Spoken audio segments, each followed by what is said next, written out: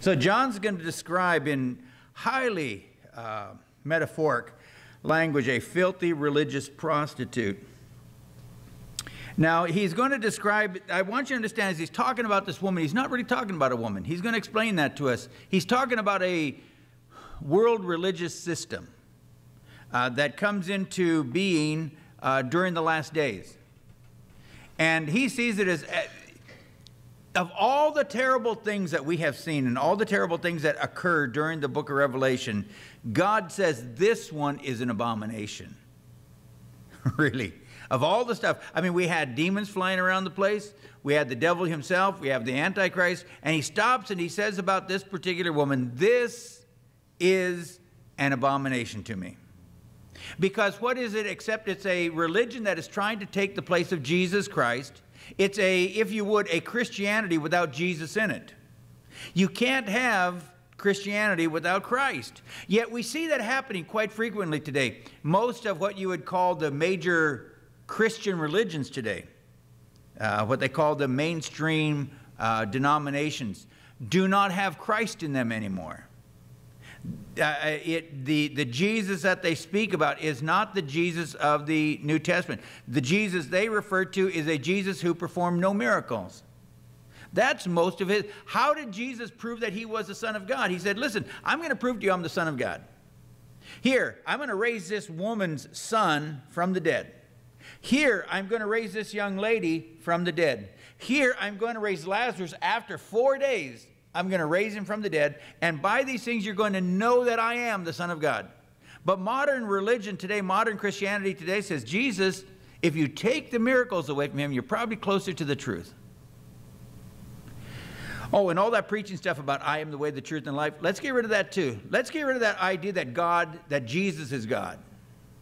So you have a Christianity today that does not have Christ. And this is the foundation stones for what we're going to have during this tribulation period that God calls an abomination. It's a Christless Christianity, so to speak.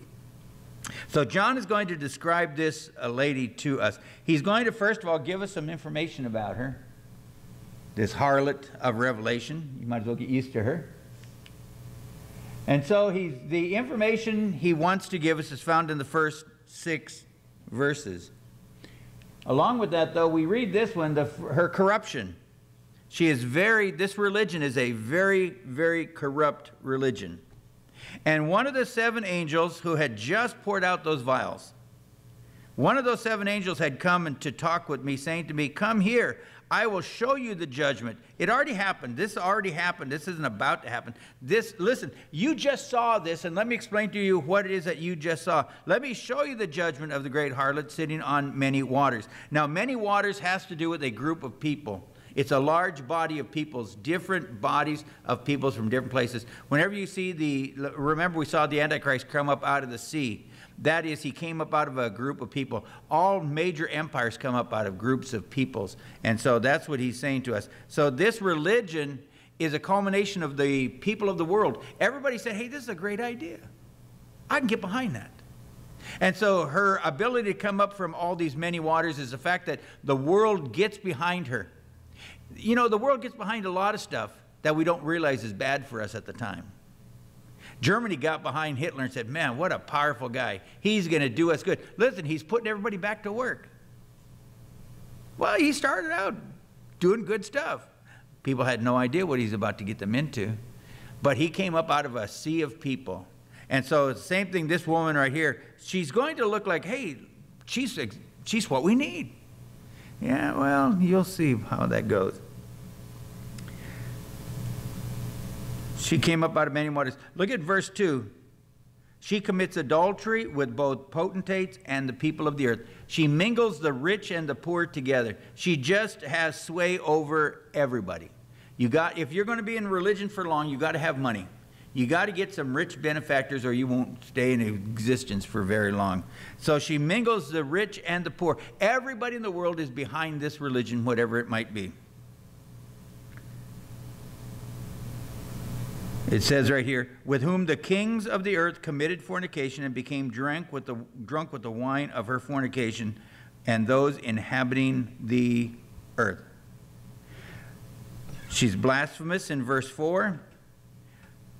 Having a golden cup in her hand full of abominations and the filthiness of her fornication. She is utterly materialistic as well. And she was arrayed in purple and scarlet, and had girded with gold and precious stones and pearls. This is a gaudy religion. This is a religion that likes to show off its wealth. Probably I wouldn't be a bit surprised if their dog houses had air conditioners. You hear a lot. Now here's the problem with this. This is really the preaching of today's church. If you go to most churches on TV, those that can afford it, you're going to hear them preach prosperity gospel. They're going to tell you that, you could speak wealth into your life. You can, you name it and claim it. That's not new. The Egyptians, way back years and years, go back, close to 5, 6, maybe 10,000 years ago, they had a name it and claim it religion. They believed that the universe, again, if you know anything about the Chinese and their feng shui, you paint your door red, and that invites the universe to send wealth your direction. Now, most of you don't have a red door, and you're probably poor. But if you were Chinese, you'd go home and you'd paint your door red. Why? So that the universe could send you a blessing. And so these preachers today have stolen that same idea, and now they tell us, that you name it, the world says you speak it out to the universe, and then the universe can send it to you. They simply say you speak it out and let God send it to you. But God and the universe are interchangeable in that, because it was a religion started by the world, and they initially said call out to the universe. Paint your door, invite good luck your direction. And it's the same thing that we're preaching today as a church. No more, Jesus isn't held up high. People don't repent. People don't get right with God. People get wealth when they go to church now. That's what they go for, so that I too might be rich. So she is filth, but rich. John's going to get caught up checking this out. The woman was arrayed in scarlet and girded in gold. But look at her compromise. She aligns herself with the godless politicians of this world. What's religion doing? It needs the blessing, if you would, of the government. We don't want to pay taxes. We need the government's blessing. So you have to kind of find out what the world wants and start giving it to them. And that's exactly what she begins to do. So notice this. And he carried me away, talking about that angel. He carried me away into the desert by the Spirit.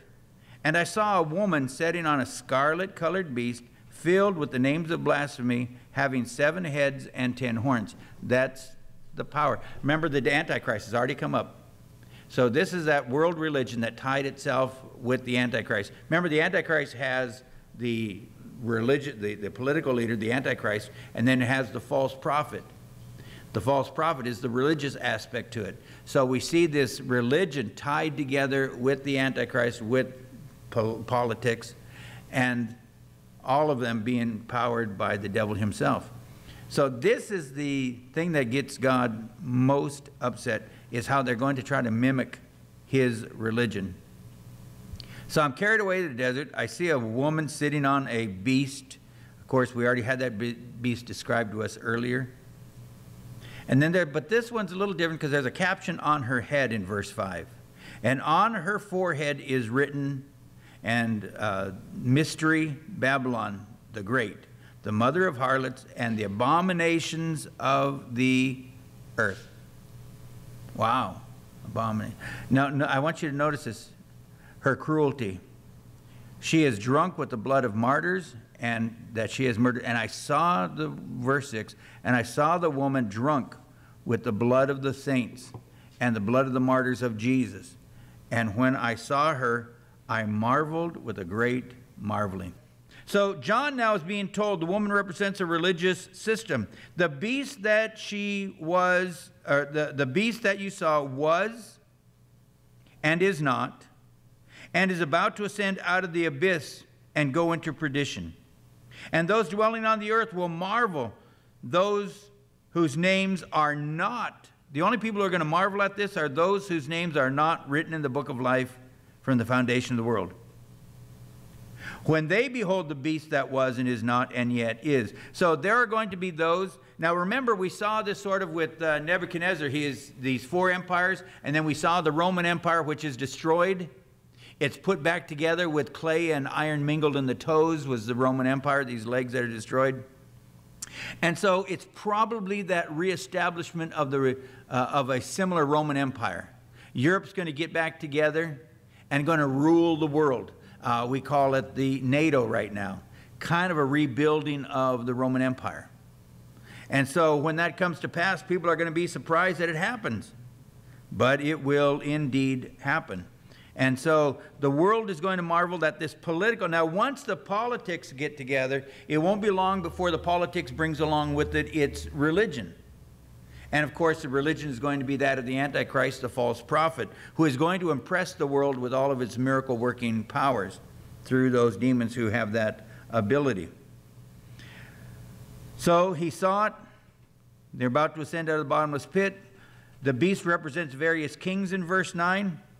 And there was in, let this mind have wisdom. So let's go to the next slide then. We'll see it. And here is the mind that has wisdom. The 7 heads are 7 mountains on which the woman sits. This religious empire will sit in a city that has 7 mountains or 7 hills. That's a picture of Rome. Rome has been called the city of 7 hills forever. Jerusalem is built on Mount Zion.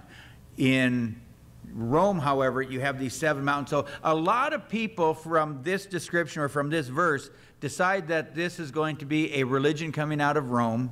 And so naturally, in today's standard, most people, most commentators today allude this back to the Catholic Church as being the basis upon which this Antichrist system is built.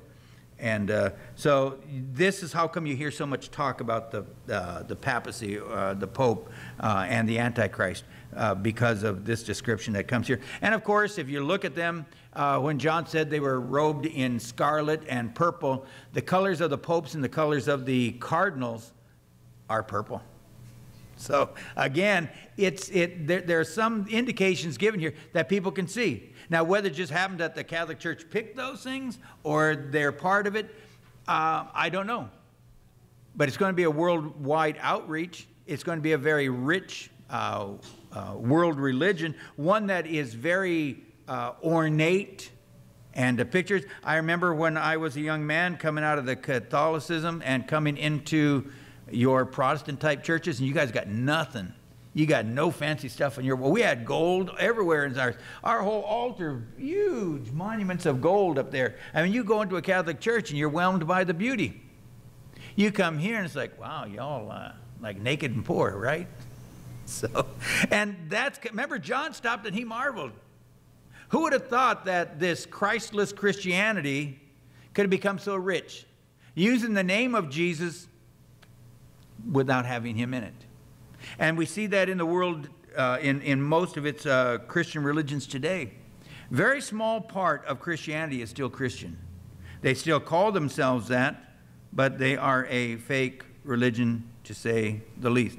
And so very quickly, this beast represents various kings with the 7 heads and the 7 crowns. And of course, the city itself sitting on these 7 mountains that this woman sits on. Now, we're told that some of these kings have already ruled, verse 10. And there are 7 kings, 5 have fallen, 1 is, and the other has not yet come. The one that hasn't come yet, of course, the Antichrist. When he comes, he must continue a short time. We were told earlier it was 42 months. And the beast that was and is not, even he is the 8th, and of the 7, and goes into perdition. So again, you have the Antichrist coming, you have the false prophet coming. Of course, both of these are going to be judged by God and sent to hell. And so one king will be the most powerful. One of them, of course, that's the Antichrist, is going to be the most powerful king ever, because he is going to literally enslave the whole world. The Romans thought they were something. They had everything from Great Britain all the way over to Arabia. This guy is going to have the entire world under him. That's massive. So these 10 kings are not yet to rule. Look at this next one, verse 12. One king will be the most powerful. We just mentioned that. And then the 10 kings are to rule. And the 10 horns which you saw are 10 kings who have received no kingdom yet, but will receive authority as kings 1 hour. Now the beast gets 42 months. These kings get 1 hour of his time. But they have a purpose, these 10 kings. Now notice these 10 kings come out of that woman, or with her, riding with her, right? Yeah. If I was her, I wouldn't trust them. Okay. And so the 10 horns in verse 12, the 10 horns which you saw are 10 kings who have received no kingdom yet, but will receive authority as kings 1 hour with the beast. And what is their purpose?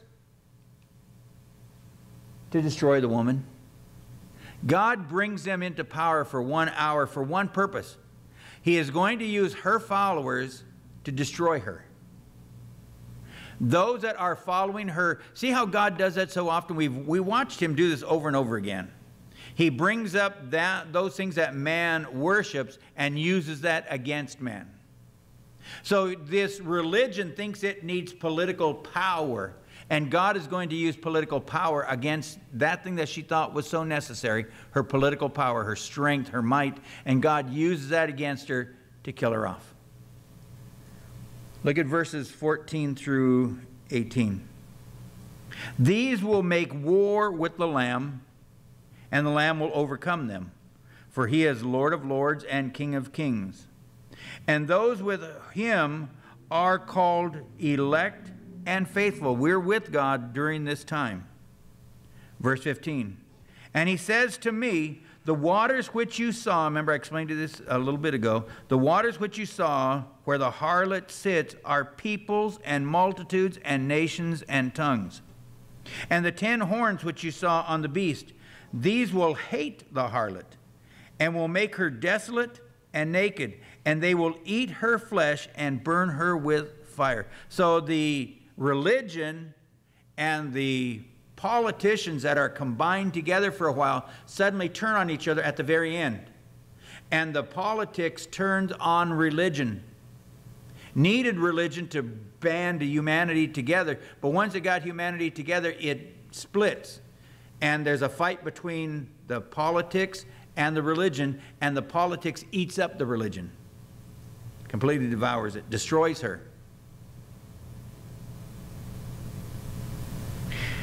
And the 10 horns which you saw, I'm reading verse 16 again, which you saw the beast, they ate or hate the harlot and make her desolate and naked, and they eat her flesh and they burn her with fire. Verse 17. For God gave into their hearts to do his mind.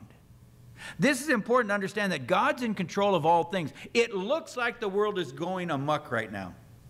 It looks like the world is just running where it wants. It isn't. It is going exactly where God wants it. It has a destiny with God. This is the destiny of the religions of the world, and they will meet God on this plane. They will have what they want. They will have this political union. They will be powerful. They will be rich. They will rule over man, and they will dictate to man. And then there's going to come an hour when God says, okay, I've given you what you wanted. Now I'm taking it all back. And the politicians turn against the religious leaders and devour them. And then God comes in, the Lamb comes in and devours the political leaders. And he wins. They make war. See, they beat religion. And so now the mighty armies of the world say, look at that. We have wiped out religion. We're pretty strong. So now we can even stop God. And Jesus says, you think so? Come on, boys. Give me your best shot. And he says one word and they're all gone. It's not really a battle. It's not really a war, because Jesus says one word. I'm done. I'm done playing with you. Boom, you no longer exist. And they're cast into perdition, into hell forever. The whole point right here is to understand that when you look at the world and things look bad, trust God. When you look at the world and things look good, it's a better time to trust God, because when things are looking good, then sudden destruction comes. Religion thought, look at what we have done. We've got rid of Christ. We've got our own Christless religion, and the world loves us. And then the world turns on them in the final hour and destroys them. And then God destroys the world. Remember, this has already happened. This all took place during the time when those 75-pound hailstones are falling. And the great earthquake that had come and destroyed the world and all the cities of it. For God gave into the hearts of who? Of these wicked people. Remember, God said, I raised the Pharaoh of Egypt so that he might do my will. I hardened his heart because I wanted this opportunity to show him my power, my strength. I needed to do these miracles, so I needed a man to tell me no. That's why I brought him in. And so these religious people who think they're in control have no idea that they're under God's control. God said, I gave into their hearts to do my mind. Here's what I wanted done. So I told them to go do it. They didn't even know they were doing my bidding. But they did what God wanted them to do, because that's what God does. For God gave into their hearts to do his mind, and to act with one mind, and to give their kingdom to the beast until the words of God be fulfilled. This was all God's plan, that this beast and this harlot should reign, and then the harlot should be taken out, and then the beast himself taken out. Until my words fulfilled. What's his word? Well, he wrote all this down. John wrote the Revelation years ago. But God said, listen, they're going to have control until my very last word. I'm done with you folks. Remember when he said, it is finished, last chapter? And boom, the 7 plagues came. Hey, when he says it's finished, it's finished. And the woman that you saw is the great city, which has a kingdom over the kings of the earth. But now she's dead and gone. That woman, that religion that you saw, had power over the kings of the earth. And then one day the kings got tired of her. Though he allows evil to permeate this present world, the new world will have no sin. So, he's letting them be in charge now, but there's going to come a time when he's going to call an end to it all.